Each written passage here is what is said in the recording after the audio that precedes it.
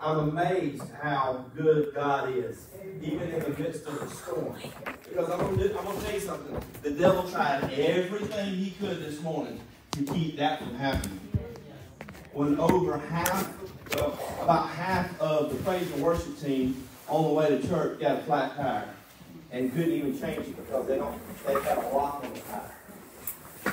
I said, not today. Not today. If I gotta come and pick you up on a horse to get you there, we get you to church because this is where we're supposed to be. Y'all pray for that church, that truck that is still on the side of the road. But God's going to take care of everything. You know why? Because today, Sunday came. He is risen. And we will not be bound by no grave. Amen? We will come running out of that grave when the time comes. Amen? Sunday, still made this mess.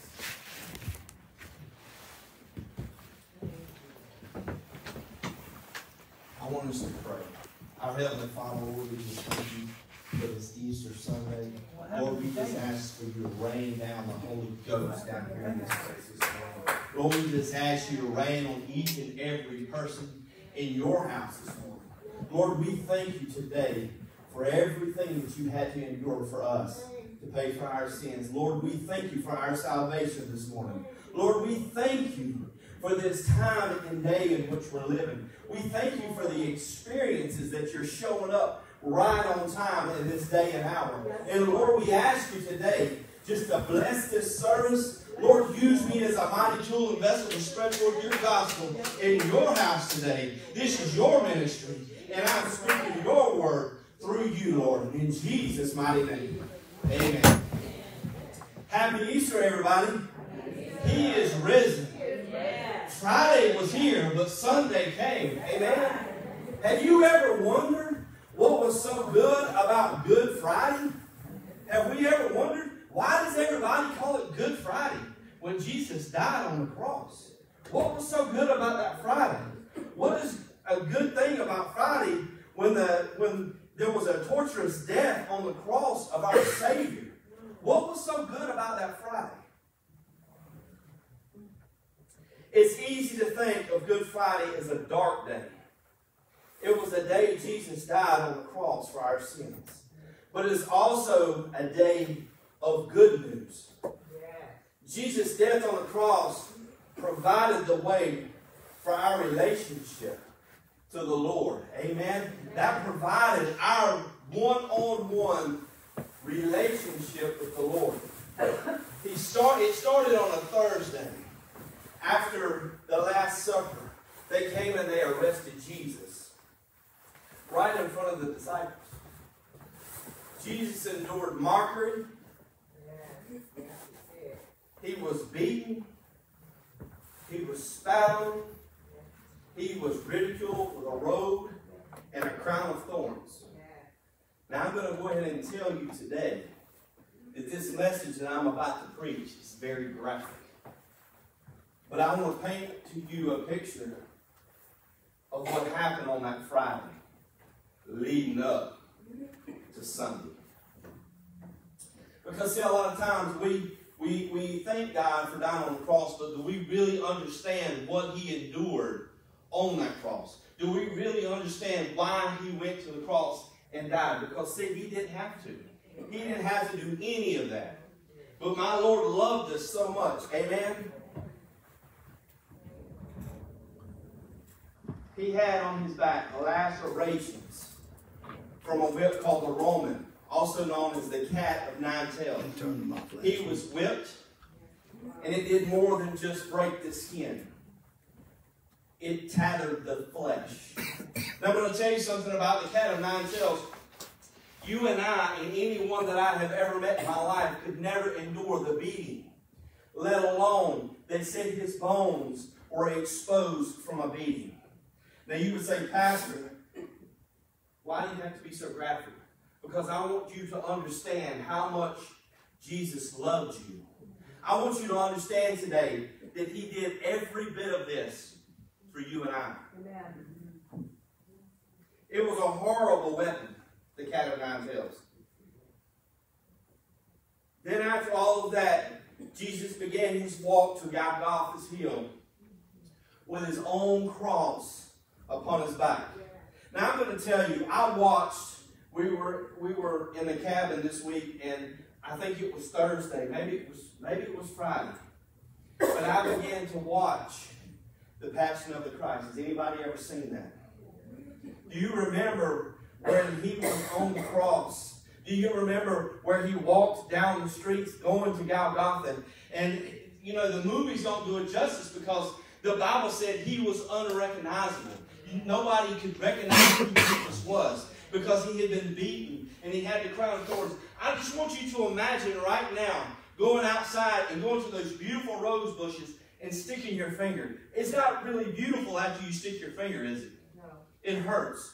You don't think about that beautiful rose anymore. You think about the thorn that's just poked you in the finger, and you don't have really good godly thoughts after being poked in the finger by a rose bush. Now I want you to take that times 100. You look behind me in the baptism pool on that cross is a crown of thorns. You see that crown of thorns? That actually came from Israel. And that crown of thorns represents where they took that upon Jesus' head and smashed it down into his head, and blood began to run. That was just the start.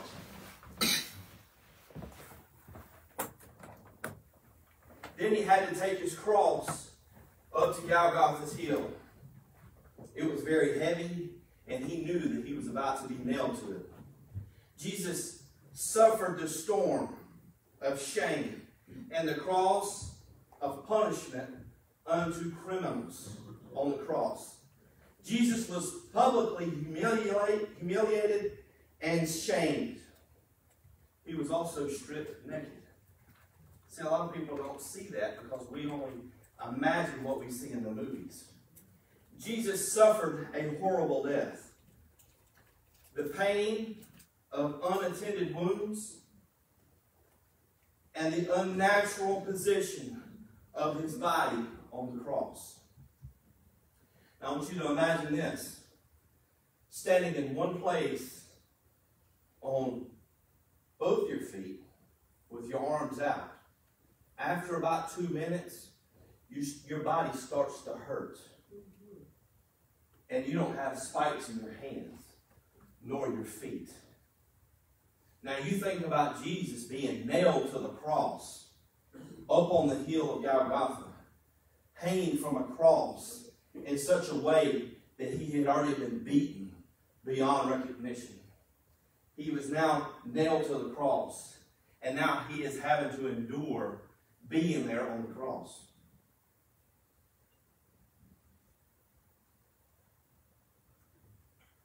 But he said one thing on the cross at the end.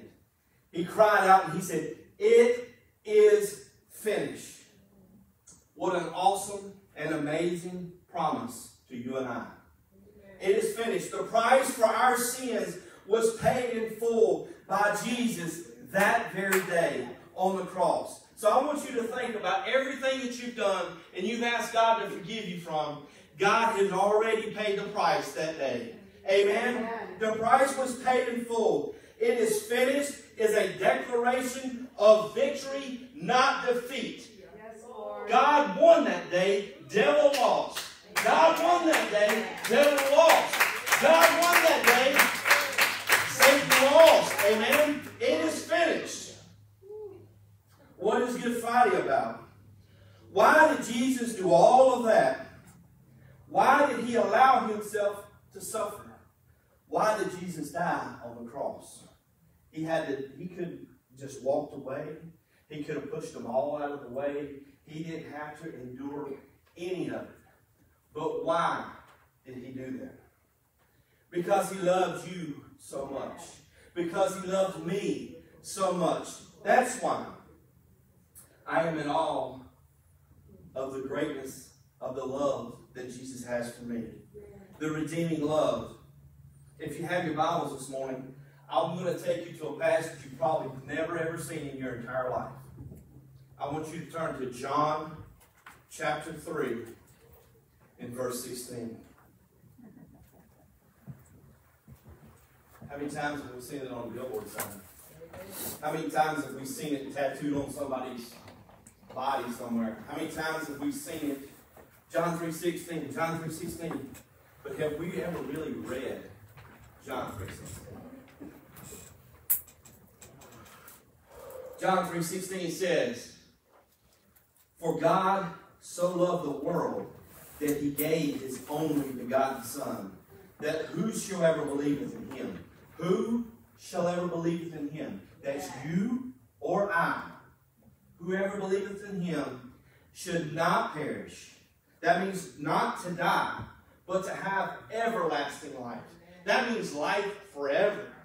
And then verse 17 says, "For God sent not his Son into the world to condemn the world, but the world through him might be saved."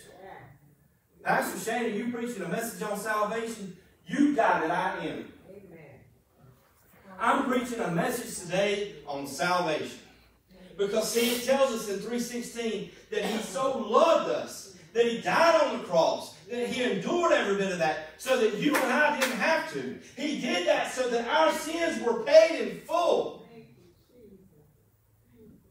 And that we will never, if we accept Jesus into our heart, that we will never have to die. We just transition. Well, Pastor says in the Bible that it is appointed for everyone to die. You're exactly right. And did you know in 1992, I died. I died. And now I'm starting to live. But I will truly live when I transition over into heaven.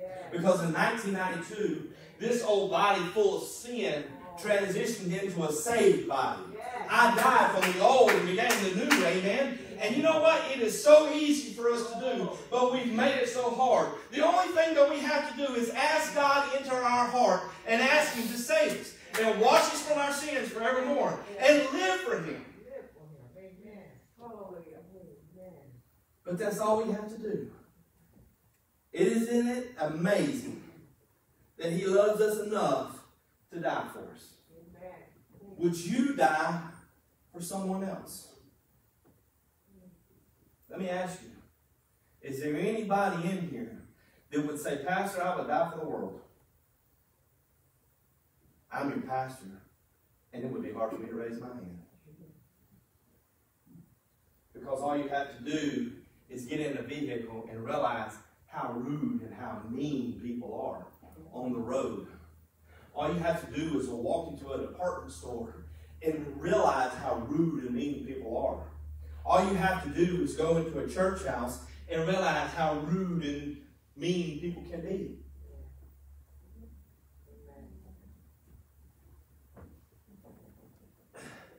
Amen, Pastor Shane. That's so true. Some of the meanest, rudest people you'll ever meet is going to be at restaurants today after church. They call themselves Christians. Amen, Pastor Shane.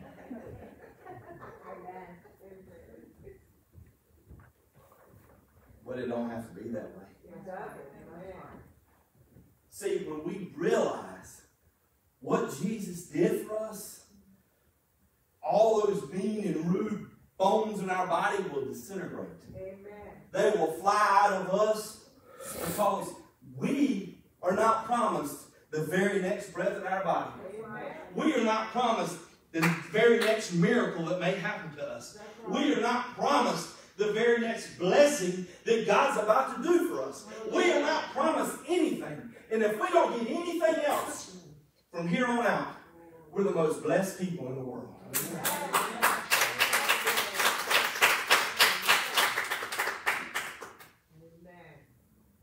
Isn't it amazing that he loved us so much? He set us free from the punishments of our sins to restore you unto a real living relationship with him, to give the assurance that you have a place in heaven. He died so that you could live a freedom and free from sin life. He died to save you from a lost, eternal hell. Do we realize how real hell is? Because, see, I have heard all my life from people that party. They think, I'm going to hell and I'm bringing my friends with me. No, ma'am. No, sir. You have no friends in hell because there is no such thing. Only thing you're going to have there is pure torment. The only thing you're going to have there is pure fire torment for the rest of eternity. Does anybody know how long eternity is? Because, see, if we're lucky here, we get 70, 80, 90 years. If we're really lucky, we get 100. But that's not eternity. Eternity is forever.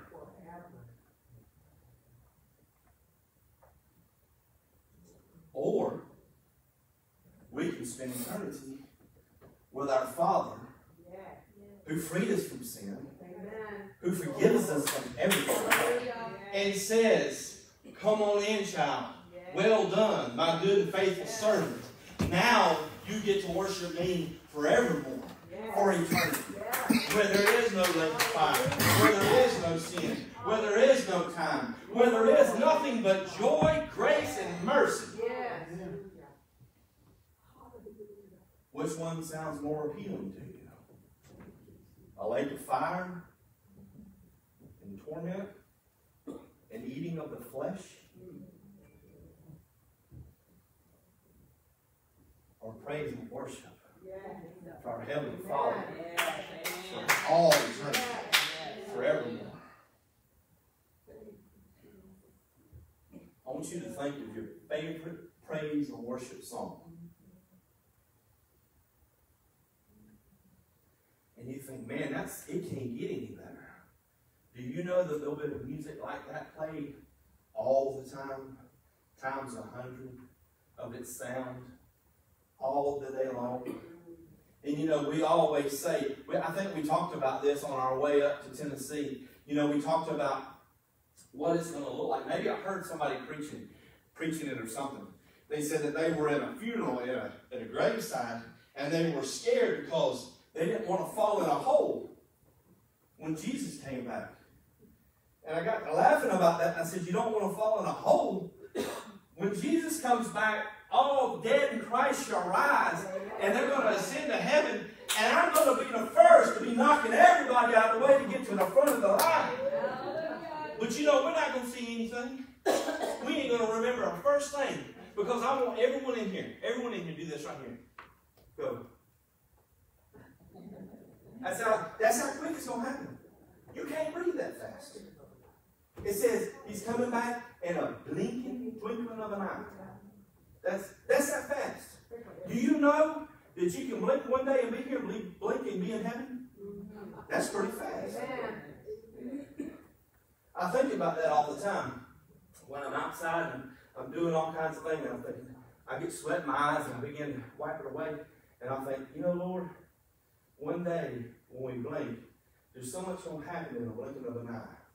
There's going to be a trumpet sound. There's going to be coming back. We're going to get, in a blink of an eye, we're going to see it coming back on a white horse. We're going to see, in a blink of an eye, we're going to get to see all this. If that don't excite you, you don't have an excitement button.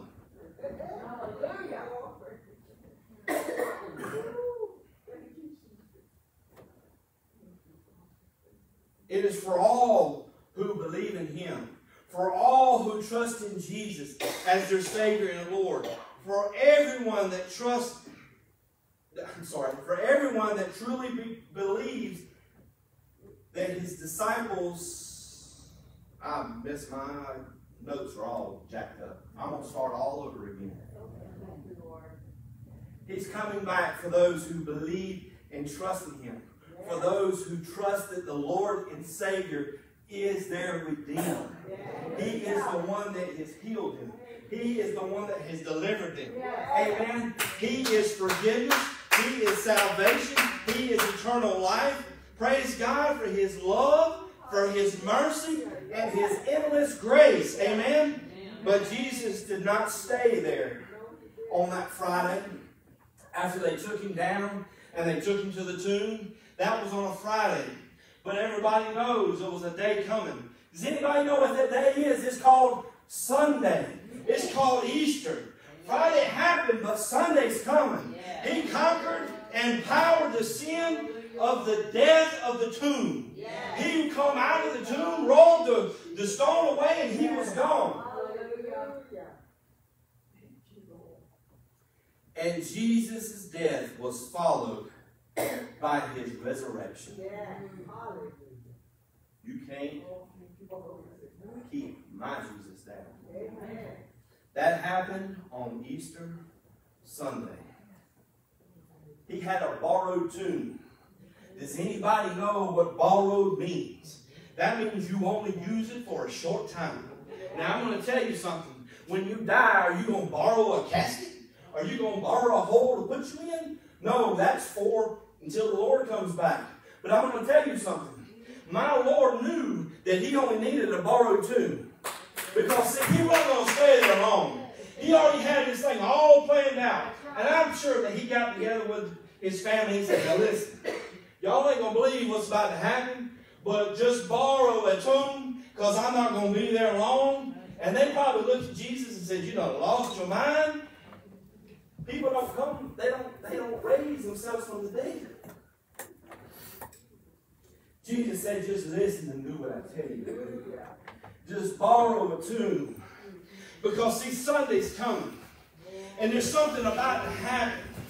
When y'all come to that hole in the side of the earth and they roll away the tomb, and there's only going to be two things they see in there.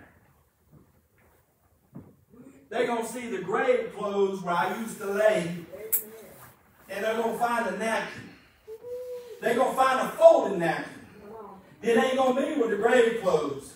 It's going to be set aside. Now, this is where I want to stop and preach for a minute. Because, see, I'm going to tell you something. There's something very significant about the napkin. Because, see, back in those days, when you sat down and you folded your napkin and you placed it on the table, that meant you wasn't finished.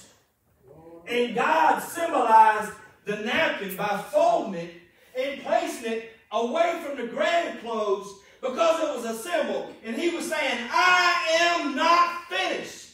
I am coming back. I am the Redeemer. I am the Savior. I am the one, the miracle worker. I am the Lion of the tribe of Judah. That's what he was trying to tell everybody.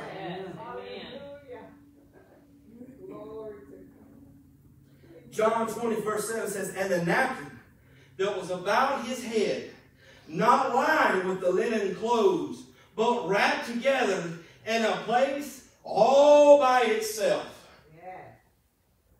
Now I'm going to tell you something. Only Jesus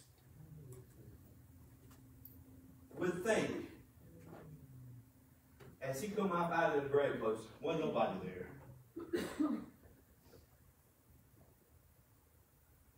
The folded napkin. And I think he might have been smiling the whole time and giggling to himself. And he says, you know what? I'm going to show the world that they can't kill me. I'm going to show the world that I love them so much that I'm coming back one day. And this is a symbol that I'm not finished. Has anybody ever thought about the napkin? See, we think about the grave clothes because he's not there any longer. Well, honey, I hate to tell you, but if you open the tomb, or if you walk in the tomb, and you don't see a body, there ain't nobody there. But we've missed the significance of the napkin. The napkin is the symbol. I'm not finished. I'm still working on your behalf. On your behalf, your behalf, your behalf, your behalf. All of our behalfs. I'm going to tell you something. Has anybody ever been sick? I'm talking really sick. And you say, Lord, I know that man can't take care of this. And Lord, I know that your word says to ask. And I'm asking you right now, and I know your word says that you are the healer. And I'm asking for a healing in my body. We ever been there? I ain't got many hands and feet. And my Jesus has pulled me out of the fiery furnace. My Jesus has pulled me out of the storms that I thought I was about to lose. My Jesus is the only one who's a healer. Amen. Well, Pastor, he's not complete. Healed me yet. Well, you better get a seatbelt, because it's about to happen. Amen. All we have to do is have the faith and to know that Jesus is our healer. All we have to do is pray without ceasing. All we have to do is call upon the name of the Lord. Amen. Church, Jesus was saying, I am not done yet. He's coming soon, and very soon, for you and I. Today we can either decide to have a personal relationship with Jesus, or we can decide not to have a personal relationship with Jesus. But I can promise you two things. If you have a relationship with Jesus, when the time comes and you transition, you're going to heaven. If you don't have a relationship, you're still going to transition. But it's going to be very, very hot for you one day. Very hot.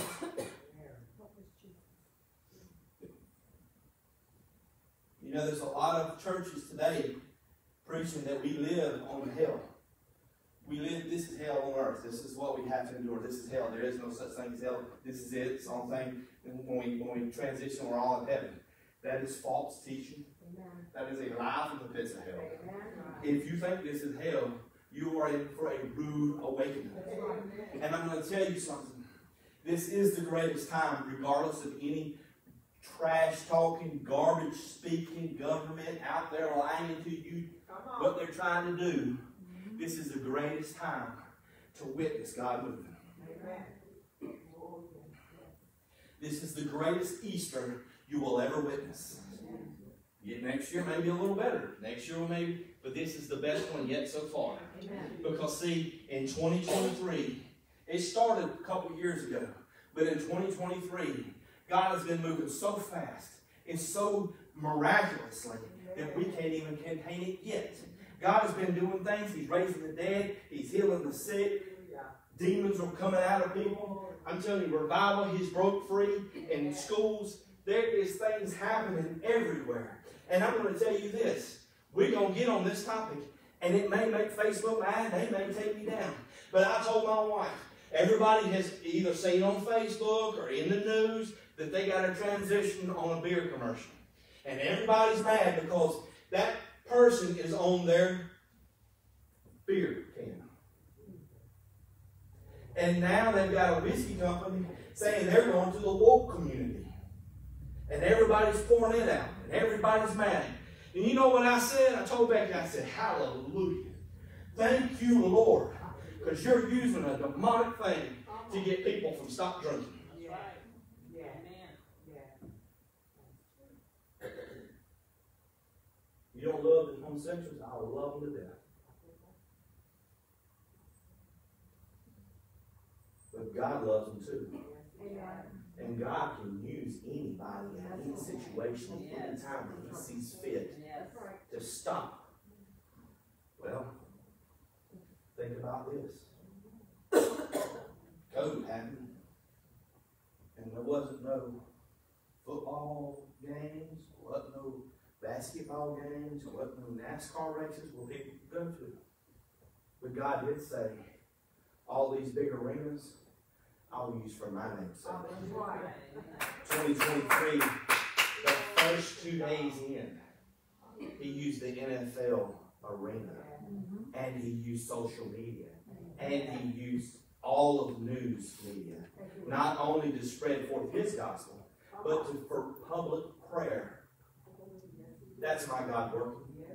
So don't think it is a coincidence that people put demonic things on such demonic items. God's working, even in alcohol.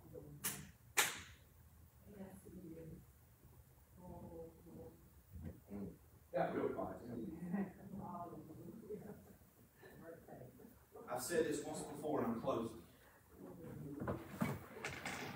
And I'm going to tell you, this is how God works.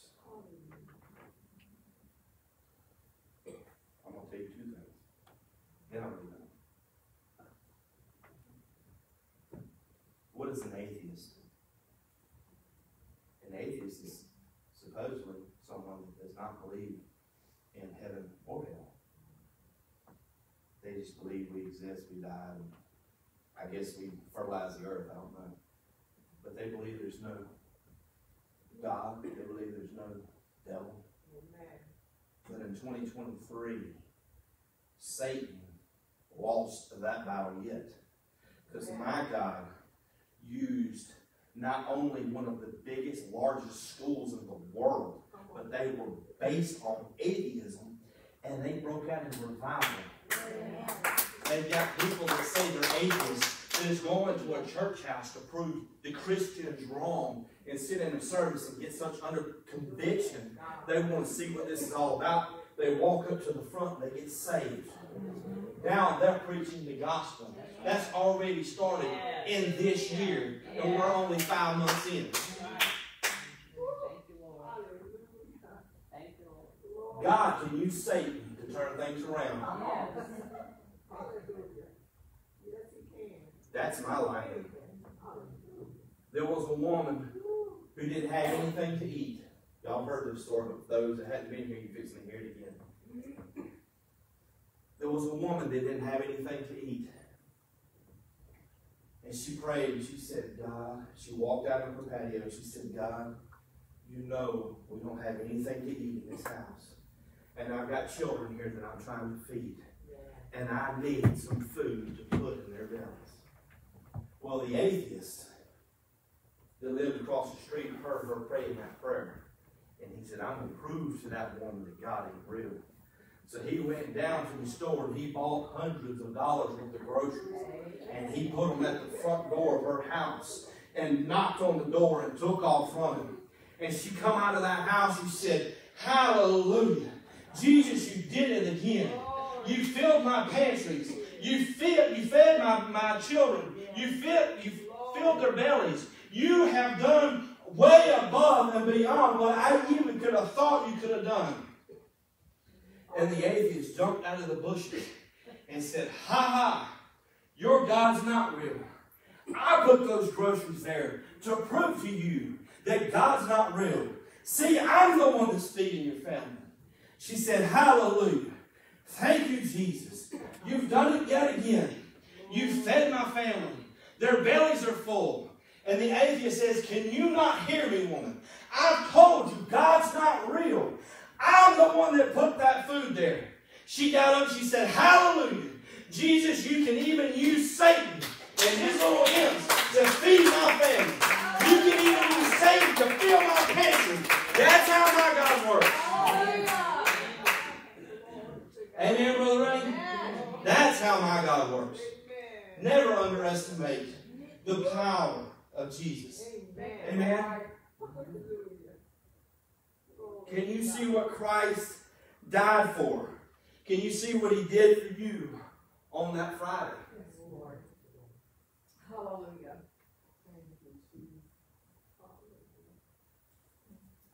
We take that word, John 3:16, for granted every day because it has been used in commercials.